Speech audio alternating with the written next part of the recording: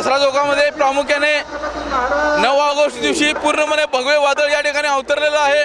खेडोपाड्यातून पेटापेटातून आणि शहराच्या सर्वच भागातून एक मराठा लाख मराठा या घोषणा देत मराठा या ठिकाणी एकवटलेला आपल्याला आढळून येतो। सगळ्यात महत्त्वाचं म्हणजे या ठिकाणी अत्यंत नियोजनपूर्वक हे आंदोलन करण्यात येत आहे। या ठिकाणी ठिय्या आंदोलन आहे। त्याचबरोबर आज 9 ऑगस्टला पूर्णपणे जिल्हा बंद आंदोलन असल्यामुळे जिल्ह्याच्या विविध भागातून या ठिकाणी हजारोच्या संख्येने एक मराठा लाख मराठा ह्या घोषणा देत मावळे दसरा चौकामध्ये येत आहेत।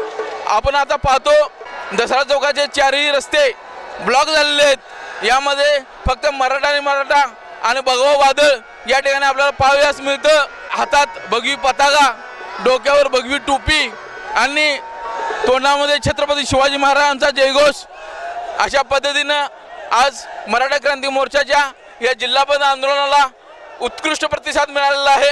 Cameraman Rohit सुरेशीसह Sandeep पिडकर, live Marathi, Kolhapur.